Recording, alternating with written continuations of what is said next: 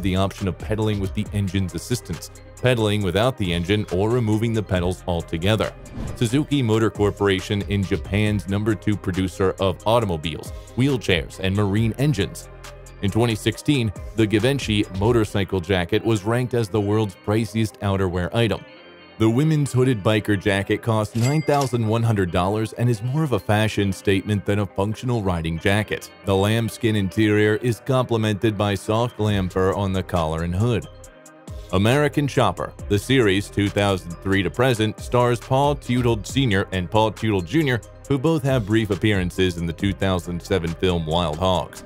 The two well-known bike manufacturers make cameo appearances in the Wild Hogs' favorite bar, both as the proprietor and a regular customer.